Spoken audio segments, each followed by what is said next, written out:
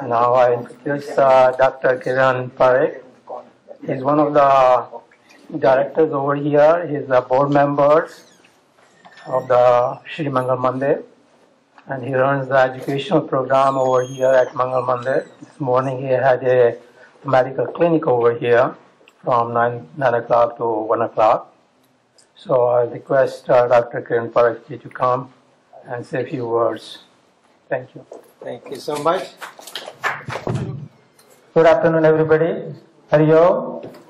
I'm Kiran Parikh, and I'm not a director or like a big person in the Mangal Mandir, but I'm one of the volunteers working here.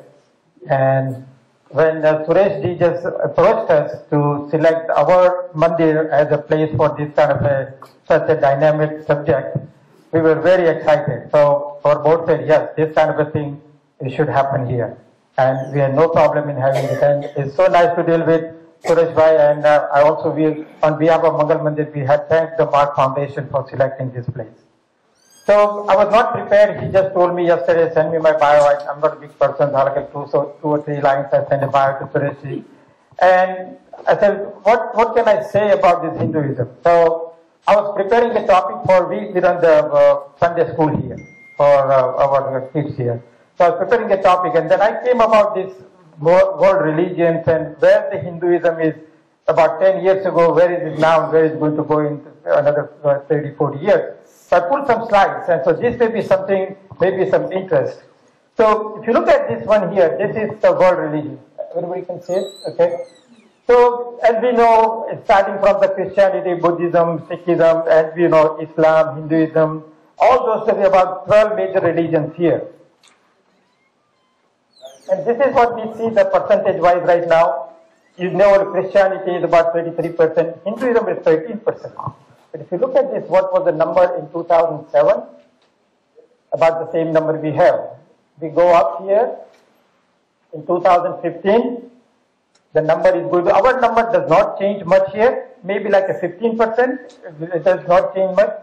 But when we go a little further here, put that here, in 2060, the Hinduism is not, I'm sorry, I don't have a pointer here, but Hinduism is not going to go much in a number, or even a percentage-wise also. But look at the other numbers here. Oh, thank you. So if you look at this Hindu number here, so it is about 15% in 2015, and it's going to, in 2016, 60 is going to be 14%. So I think we are not, at the same time, even the Christianity is not going up here. But sorry to say, these Muslims here, from 24 to 31%. So this is just a percentage one, but they're going to go in more in billions and billions also. So this is a kind of a background we have, we have like something we can do some impact and how things can work on it. So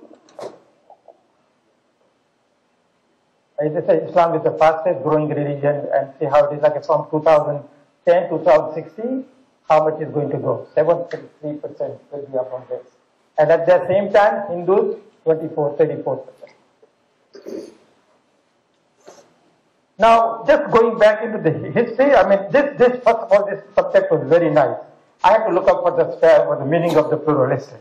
I knew the plura in medical term is a lung lining, but I didn't know what this plura is about.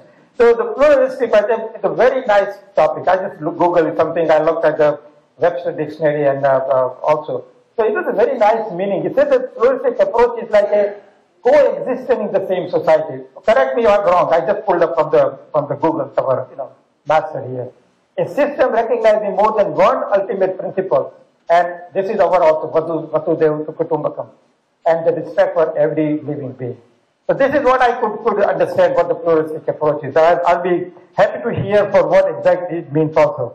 So going back in the history, I think we owe to some very, very historical people in our Hinduism who did this. Like in the early 8th century, Adi Shankaracharya. He was the one who spread our Hinduism all over, not only in India, but in other parts of the world too. So if you look at it, the early 8th century philosopher and theologian who consolidated the doctrine of the Advaita, Vedanta, and also unified the established main thoughts of the Hinduism. And so going back about recently also, who was the next person? This was him.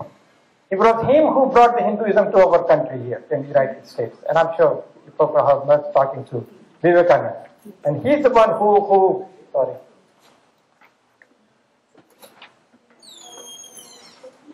So he's the one, he's saying, take risk in your life. If you win, you may live. If you lose, you may die. This is what he's told. This is where our challenge is for our Hinduism to sustain. And looking at those numbers was really something. And this is his World Parliament in 1893. What he made a big impact on the, especially Americans. And then you all know the history. He went 10 years everywhere in the world also. So this is what he did in the West. He received well in 1893 World Parliament Religion in Chicago, where he delivered a series of lectures. And people know it. To listen to his lecture, they used to wait till the end of the day. And those organizers, they used to keep this till the end so that all the people will stay there. So that was his impact on how he came to the world religion. And also, he earned a wide applause for beginning his address with the famous word, Sisters and Brothers of Mecca. This became the really line here. Everybody started talking about this line on that day. And within a few years of the parliament, he had started Vedic centers in New York, London, and lectured at very major universities. So this is the man we owe to, other than the Adi Shankaracharya also. So this was just a little bit, I think just go with the history also. Again, we thank really Mangal Mandir thanks very much to Marg Foundation and all of you to be here. And we look forward to be working with you in the future also.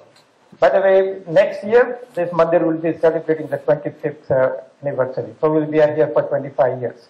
It will be happening next year. And this is all because of the support from you and all of our Indian community, and especially all our Hindus. Thank you so much.